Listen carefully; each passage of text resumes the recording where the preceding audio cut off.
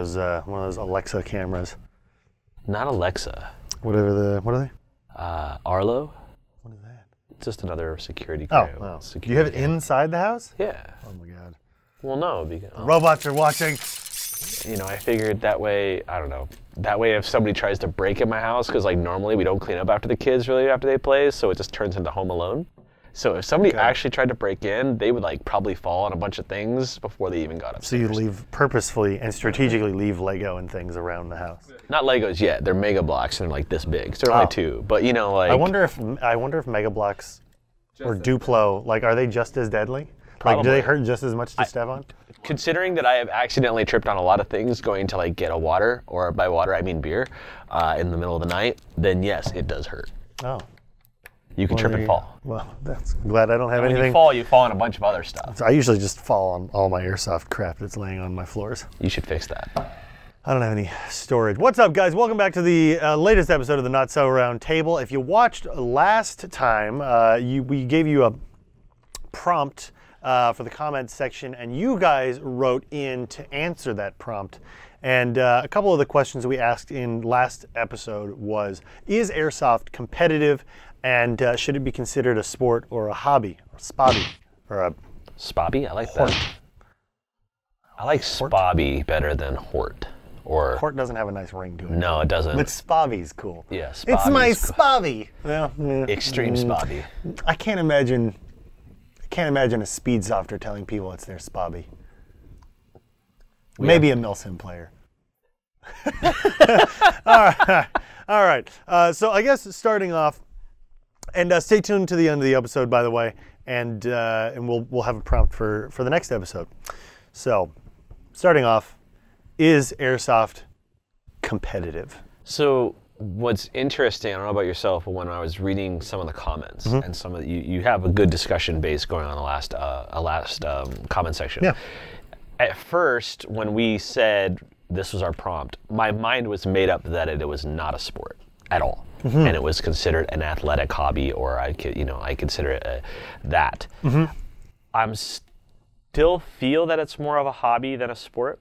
However, I am more open now to interpretation versus before I was just like, no, it's a hobby. Okay. But I think we've talked about it like on way earlier episodes of Not So Round Table as well. I think we both kind of hinted at our opinion on whether it was a sport or hobby. I forgot what episode number it was. If you guys have seen all the answered episodes, let us know what episode it was that we last talked about whether it was a sport or hobby. And it was really brief, so. Well, so, and my argument for it is that you have, so some people clarify it as like a good example of one of these, specifically this comment here from James Murphy stated that from the dictionary, an activity involving physical exertion and skill in which an individual or team competes against others or others for entertainment, Airsoft is considered a sport. That's from the definition of... And this is often the definition that I use when I'm having this conversation with people, because as defined by Merriam-Webster... Great guy. Yeah, Merriam, great guy, defines a lot of things. It's a sport, by definition. By definition, yes. But I think we should first, like, is Airsoft competitive? Yes and no. Okay. And you could say that it is competitive in a sense that you have places to be competitive. Right. But in terms of, does it have the ability to be competitive in terms of unified rules, standardization, referees, all that stuff? It's very no, because it's all over the place. So I wouldn't. This is the interesting thing, right? Because let's take backyard airsoft games out of this for now, because I think everyone in the world can agree that backyard airsoft games or woods games for fun are just a hobby, just like using any sporting equipment, not in a sporting setting. So, for example, soccer is a sport, or football is a sport, but you can play football without the rules and referees and teams, right? True. So, same thing. RC cars, or but you're following planes the or same sort of rules, Right. and you're using the same thing to play with. Yeah, so an example would be that I would use is skiing. So skiing, you have competitive skiing in terms of downhill Olympic style skiing, or you have I'm going skiing for the weekend, or snowboarding, and you're skiing just for fun. Right. That is where you can kind of go either or. Right. So now, with that aside, if someone goes to a local field and that local field has divided people up into teams and there's a clear winner and loser at the end of that game, is that now not a sporting event? It is a competitive sporting event, yes. So it's both. Yes. Like it can't, like there is no, it's neither a sport nor is it a hobby, it's both. It's a sport and a hobby. Like every other sport.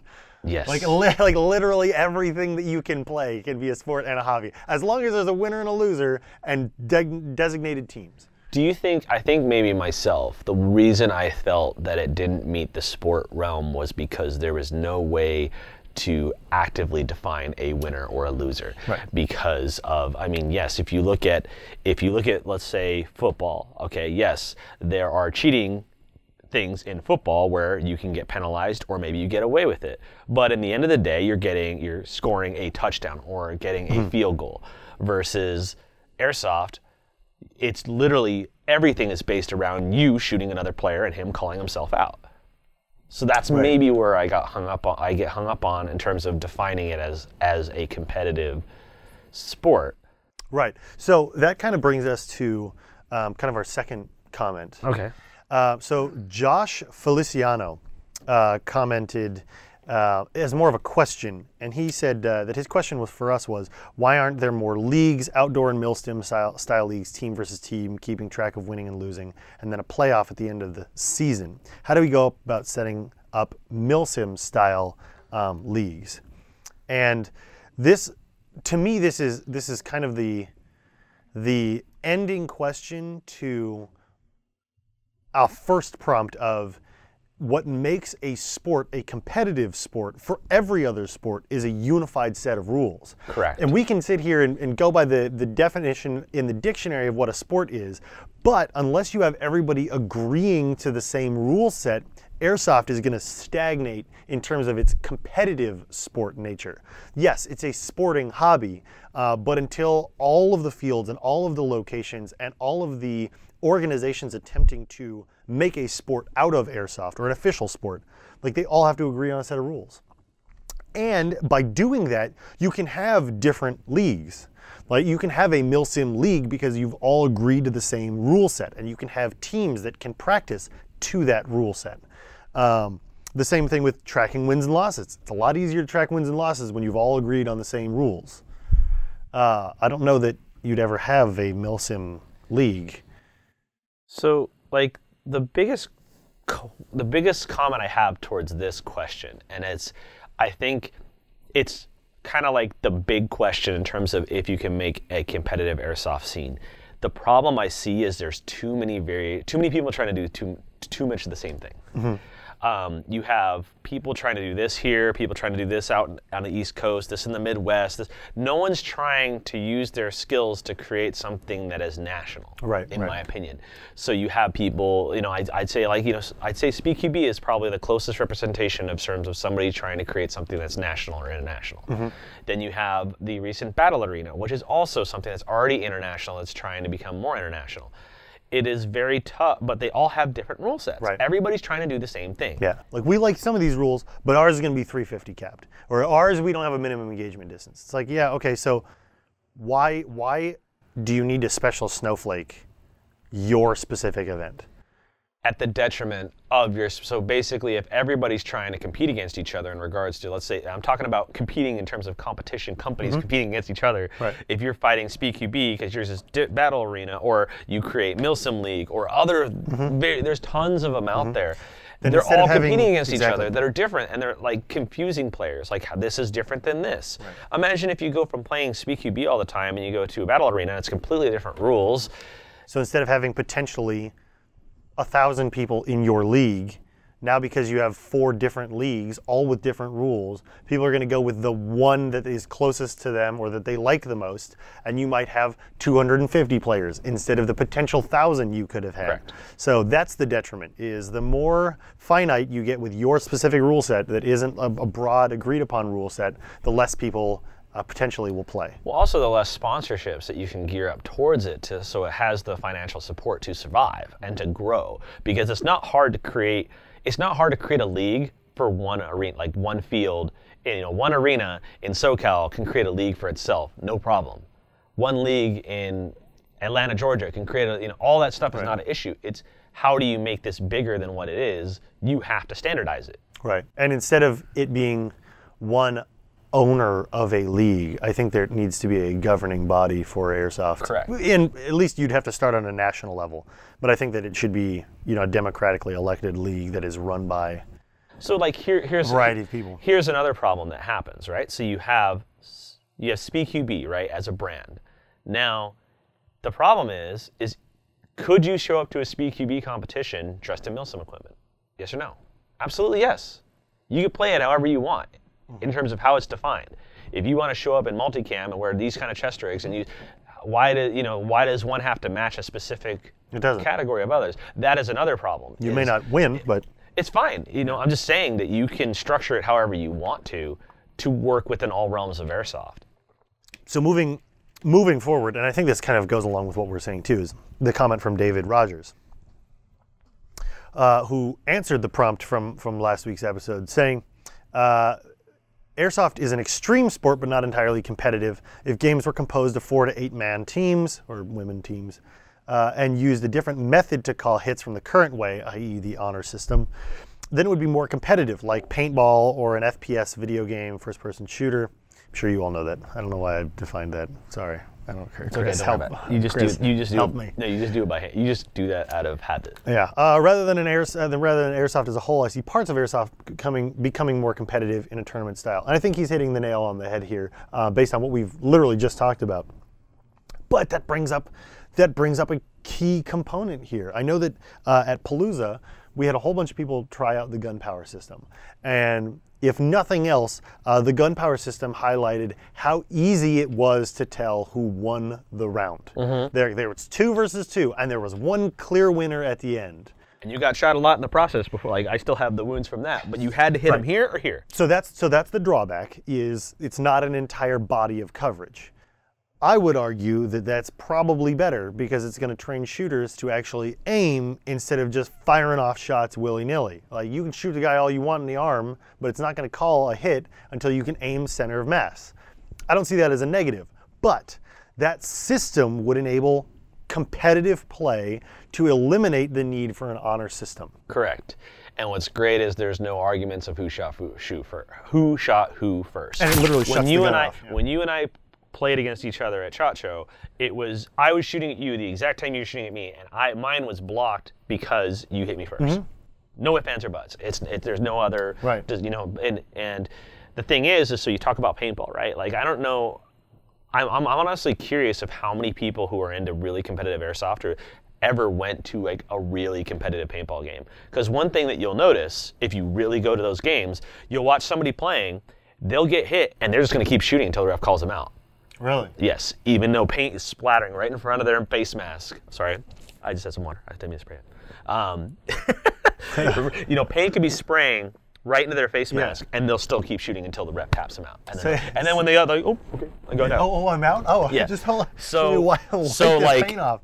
When you think about that, from a competitive nature where people have the ability, who have a marking system that is bright, mm-hmm. that is reliable to see from distance, mm-hmm. and all that, they are set up in the rules to keep shooting until... And still don't call their hits. Yes, theoretically, they're still not calling their hits. Go look at like videos from, like HK Army or any of those, in terms of, like, you'll see people wipe right off the, they get shot in the gun, they'll just wipe it immediately. Like, the cheating is part of that game. It's just part of the game. Just like cheating in national sports, in football, hockey, soccer, cheating is part of the game, what you get away with.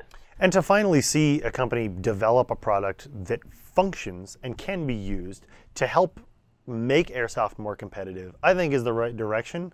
I think as technology gets better, the system will be more compact and maybe a little bit more, dare I say, attractive. Yeah, I mean, I mean, the helmet is effective. It's just not the coolest looking helmet on the planet, right? So you couldn't, like for example, you have to then delve into this part of the hobby where you want it to be competitive, you have to play with this equipment. If you want to use your own equipment, then you're kind of going the more hobby route. Because if you want to go, oh, I want to wear my vest and my helmet and my goggles and my gun, then you're going into the realm where you just like, hey, you're just going to a big event and you're just having a good time and you're playing Airsoft as it's initially meant to be played as an honor system. But if you're going to have it go into where cash prizes are involved or anything like that, you have to have a legitimate way of and that is and a drawback. So speaking of standardizations. Oh, okay. That's a good idea. This question from Ethan Sober said, if Airsoft becomes a competitive sport, what rules would you enable, allow HPA, what mods are allowed, etc.? Right. So I think this really is kind of part of that whole, okay, so what do you allow, what don't you allow, and what do you make standardized, right? So is it as something as simple as, okay, everyone's limited to 400 FPS or everyone's limited to 300 FPS, no matter how you'd like to accomplish it. But then we all know that HPA is rated a little bit differently, right? We don't go off of FPS. So do we limit people to joules in competition? Is there a limit to how fast your trigger can actuate your gun? Is there a limit? There has to be. You have to set some boundaries in terms of maybe you create different classes, in terms of you have an HPA division or a standard division or something like that. You have to. It's the same way with competitive shooting. Right. The competitive shoot, like if you go shoot IDPA or whatever, they have different classes of categories. If you're shooting this Glock is in a different category from this revolver. It's not fair to put them in the same category. In a competitive shooting environment. You have to treat Airsoft almost the same way. And, I don't see anything wrong with having divisions, People need to accept that it is, okay, if you're going to be in this division, these are the equipment that is allowed for this division. Yeah. And I'm not saying that an AEG user couldn't come into the HPA division and use an AEG that's just as good as an HPA gun. You can create them, but why would you? If you have a division for AEGs and you have a division for HPA, there's no reason. But let's say you had you wouldn't even call it an HPA division. Let's just call it it meets these requirements. However you meet those requirements is up to you. So in terms of you can have a speed trigger, you can have this. Then if there be another division, stock gun only, like literally, like you have to use a stock gun, and these are the. It doesn't mean you can go out and buy an umbrella gun and say it's a stock gun. Yeah. You have. If you purchased it that way, doesn't that count as a stock gun? No, because it's an upgraded stock gun. It's an upgraded gun. Yeah. Basically, we can't decide the rules for this. No. Yeah, so there has to be a governing body that everybody can agree to, because you can't have George and I over here dictating the rules, because clearly here's a good example. We have too many different opinions. Here's a good example, and you're a car guy, so you understand this. Yeah. Formula One, okay? So each what are they called? Each team can so Ferrari, whoever, they're all creating their own versions of what they have. They can create a car that can do something a little bit better than another car. But they're all trying to compete on the same track. So there's a unifying governing set of rules that you have to abide by. Yes. And how you choose to accomplish performance goals to meet or to achieve the goals you want, but within the rule set is how everyone is kind of on the same playing field. But F1's a really terrible example because of money and politics. Yes, no, because if you look at it, you can look at how successful Mercedes has been in the last 5 years and how extremely successful they are right now. Why the midfield doesn't change. You had different contract or different manufacturers doing good at different times. You look at like when that Williams car came out that just dominated everybody in like the 90s for like a season, and then because it had that new not transmission, it had that new suspension system. It gave it an advantage over everybody else. So like, honestly, it would almost be better, like, I don't know, maybe even Formula One would be better if everybody was literally on the same car. And it was just driver versus driver. But that's not how they've set up Formula One. Right. So, but I'm there saying are other forms it's of an racing example of what to, maybe you don't want to accomplish this. Maybe you want it to be more like this, where there's different guidelines, like. Right. Or like shooting competitions for real firearms, right? Like, so I was looking into recently like pistol shooting competitions, and you have a stock class which allows for literally no modification. Correct. And then you have an unlimited class, which is do whatever you want, right? And then there's varying ones in between that. And so I think Airsoft could be done the same way. You have a stock class, you have an unlimited class, and then you have specific classes. Like if you want to do an HPA only tournament, you can sign up for that. If you want to do an AEG only tournament, you can sign up for that. But I think it will require someone to lay out specific rules for each division, and then for fields that participate in these competitions to do an Airsoft league of competitive Airsoft play. It doesn't matter what your rules are day to day, but as long as your rules for those competitions are a unified, structured rule set, I think it's achievable. And you can even have all the FPSs, the rate per fire, semi-only. You could have a lot of these things. It's just we know that a speed trigger on an HPA system can be faster than most AEG triggers.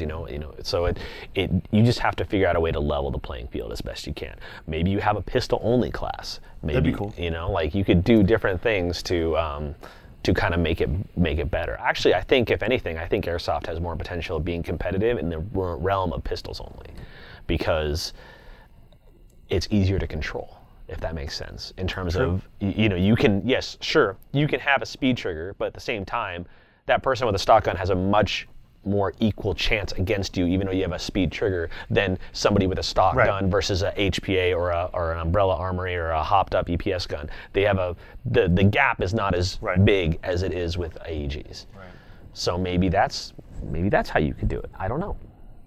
So what do you guys think? In the comments below, if you guys want to wrap up any final thoughts on anything we've talked about in this episode about whether it's a sport or a hobby, and if so, what kind of unifying rule sets would you like to see? Would you like to see different tournament styles or divisions? And do you think that there's a place for competitive milsim that has winners and losers in a way that can be measured? Well, I mean, we're ending this part of the show, but just on a quick last note is, most of the milsim companies do define a winner and a loser through objectives. But again, it's so big and it could be skewed in any way, shape, or form. And how many milsim games have we been to where they're like, green's doing too well, we need to back them off? Like, that's not really a competition then. Because if you get destroyed, you get destroyed. Correct. So their goal is about creating a fun experience, not necessarily defining a winner and a loser. But they announce that there's a winner and a loser just so that way people feel like there's a winner and a loser. What I would love to see is a milsim company do what AMS started doing and they don't do so much anymore. Like, I want somebody to hold an event that is purely dams. And when you sign up and you can participate in 4 dam missions for the weekend. And they bring in a staff with actors, script it out, and have a location where if they bring in 100 people, 20 squads of 5, and then each one can run the dam 4 times, and that's all they do all weekend. It's scripted, you run a dam, you get to do cool stuff, blow stuff up. Do that as an entire event structure. No one's done that yet. Some people have tried. It's just not there. It's still not there yet. Right.